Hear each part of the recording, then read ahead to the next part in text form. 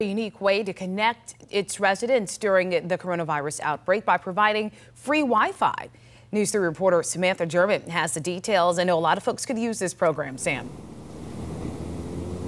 Yeah, Jessica, that's right. Well, the Williamsburg Regional Library usually have vans filled with library books to go out into the community. But now, of course, because of this pandemic, those vans are now being filled with devices to provide free Wi-Fi to its residents. So the library doors were ordered to be closed after Governor Northam issued the mandatory stay-at-home order. The library is partnering with local schools and organizations. Organizers are driving the vans to schools and other locations such as shopping centers.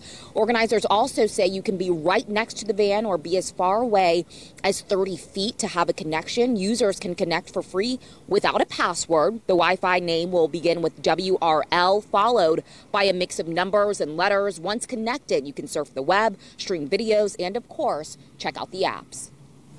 I haven't heard of any others that are doing the mobile hotspots using their bookmobiles that we were using to deliver books and now we're using to deliver internet. Our school division estimates that 10 to 15% of their students do not have reliable internet access at home. Now, the vans are expected to operate from Monday through Saturday with no Sunday services. For a full list of times and locations, you can head to our website at WTKR.com. Live here in the city of Norfolk, Samantha German, News 3.